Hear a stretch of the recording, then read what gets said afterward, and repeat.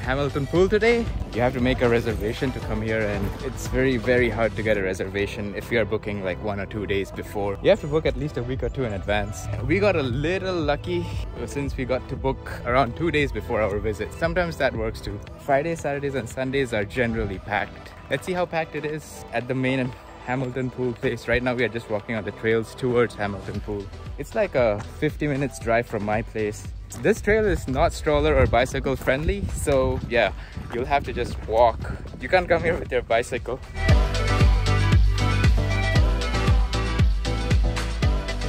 You see the steps over here? It's more of a step than a ramp. Pool trail this way, river trail this way. That's a huge rock right behind me. It says fragile area, please stay on trail. I wonder what falls. Yep, no. Yep, not bicycle friendly at all. Oh.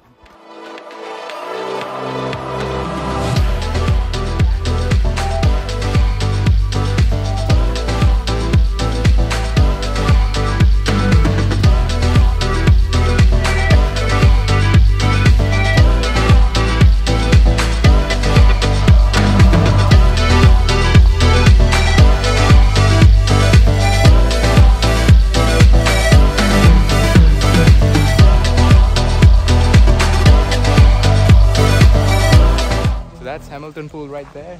So that's the trail I was talking about. We used to go behind and walk behind that trail. It's sort of like a semi-cave, but now you can't do that because of falling rocks. That's what the sign says. Also, one thing to note is I don't have any network here, so you probably won't as well. I have T-Mobile and there's no network at Hamilton Pool. So the reservation system at Hamilton Pool has 2 time slots every day. One is from 9:30 to 12:30, and then the other time slot is 2 p.m. to 5:30 p.m. So it's $12 to book online. You have to make the reservation online. That is about $12. And then you have to have $8 per person in cash when entering the Hamilton Pool Reserve. So it's a total of $19. But if you're a group of 3, then it'll be $8 per person in cash when you're entering. And then obviously you have the $12 online reservation fee. So that's the fee structure of entering Hamilton Pool.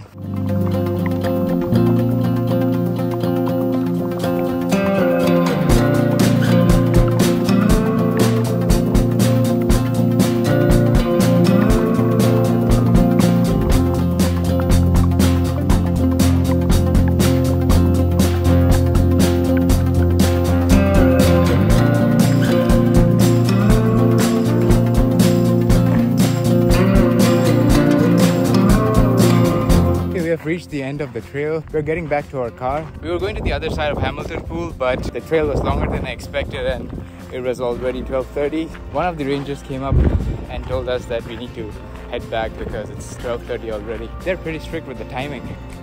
That's the parking right there. There is enough parking here. We're heading to another ranch. Let's see how that is.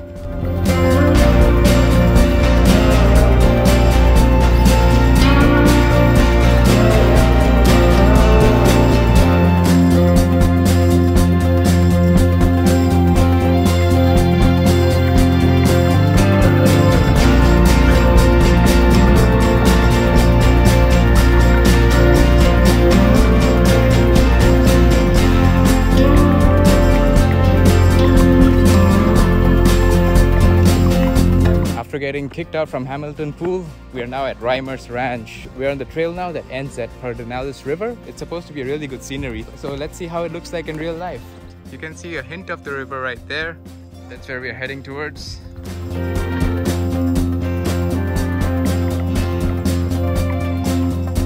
I wonder if this is really going to be a beach.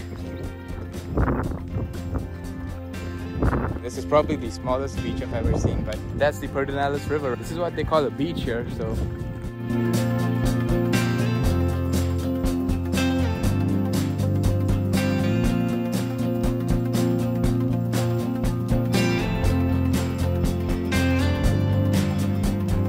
So this Reimer's Ranch is also included in the Hamilton Pool Pass.